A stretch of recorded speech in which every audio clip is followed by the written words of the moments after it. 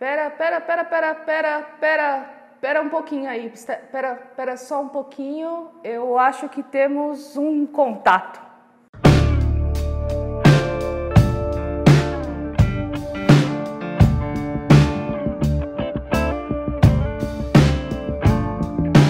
Bem-vindos à Estante Planetária dessa semana. O meu nome é Henriette Rigg, planetarista aqui no Planetário do Carmo, e trago para vocês hoje a dica de O Contato, livro escrito por Carl Sagan em 1985, e é um retrato estupendo da odisseia humana.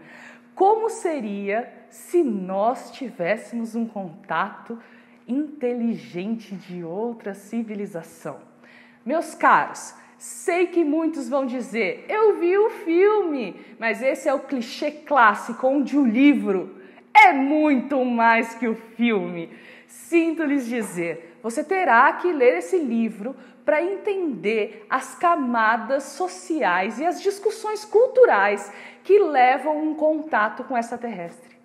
Bom, primeiramente a nossa protagonista é uma mulher, e daí a gente já começa uma discussão interessantíssima, porque Carl Sagan se coloca no papel de uma mulher para descrever essa personagem complexa e incrível que vai sendo construída nas primeiras páginas do livro até ela chegar ao seu ápice acadêmico, onde ela está dentro de um programa que recebe um contato.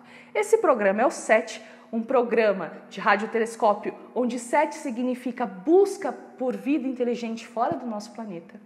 E nesse emaranhado ela recebe essa mensagem. E aí vem a minha pergunta, será que a Terra ia ouvir essa mensagem de uma forma pacífica ou de forma de guerra? Então, aí já começam as grandes discussões desse livro. E vão além. E se a gente tivesse um contato? Será que a gente veria isso com bons olhos? A religião, as seitas, como elas se dariam com esse novo contato? Então, meus caros, não tem como. Essa dica é super valiosa. Leia esse livro, entenda um contexto e viaje na imaginação de Carl Sagan sobre esse contato. Até a próxima! Opa, não acabou não. Não se esqueça de manter contato conosco. Se inscreve aí, curte esse vídeo e compartilha. E até a próxima!